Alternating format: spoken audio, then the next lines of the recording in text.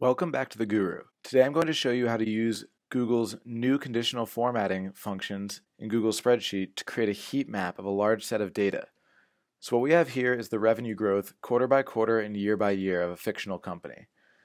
So what I want to do is create a heat map so at a glance I can see, based on the color of the cell, how much revenue was gained that quarter and which quarters were the best quarters. So what I will do is I will highlight all the data I'd like to analyze. And then I'll go up to the format at the top here. I'll go to conditional formatting. And as you can see, this conditional formatting tab that comes up on the right side, that's new and part of the new conditional formatting update that Google just released. And I'll click over to color scale. And I will change it so the minimum values will have a lighter color.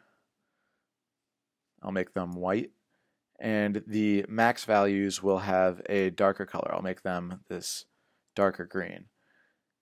And then I have to set a midpoint so I can make sure that I have an even distribution of data. So I'll choose percentile, and it automatically makes it the 50th percentile. Just at a glance, you can see that 2014 has the darkest greens and therefore was the best year, and that the darker greens tend to be in quarter 2 and quarter 3, meaning those are the highest revenue quarters. So let's take this a step further and use another one of the new conditional formatting functions and bold all of the quarters that have revenue that is above $300.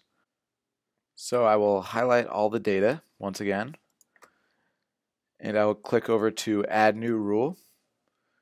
And as you can see, we're in single color now, and we will choose the rule, which is greater than, and we'll enter 300. And then we will choose to make all of this data bold. And then we'll click Done. And now all the quarters with revenue greater than 300 have been made bold, and with this color heat map we can quickly see what the best quarters are. So I hope you have found this tip to be helpful. I think it's a really great update from Google. It will make it much easier to quickly analyze data at a glance without using any complicated formulas. If you have any questions or comments, please leave them in the comment section below. Thank you and have a great day.